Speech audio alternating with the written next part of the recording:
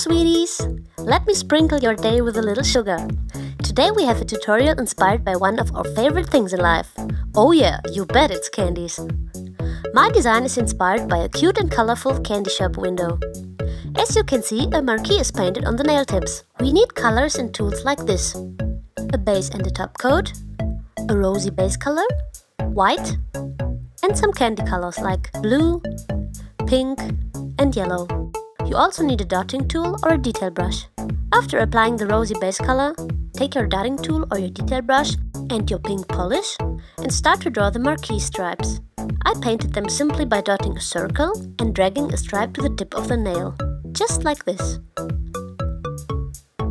Start in the middle of your nail and leave enough space between the stripes, so that you can add white stripes in between with the same size.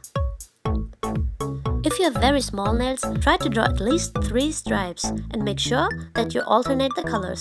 White, pink, white, pink, white, pink, and so on. See, we create a cute marquee tip. Okay, the hardest part is done. Now comes the fun part. Add some candy colored dots all over the rosy part of your nails. You can use only 2 colors, like yellow and blue, or 3, like yellow, blue, and pink. Or whatever color you like, it's up to you. Here is my final result. This is really an easy design that anybody can do, right? Please let me know if this worked out for you and tell all your friends and make them eat lots of candies. Please subscribe, comment and rate my video.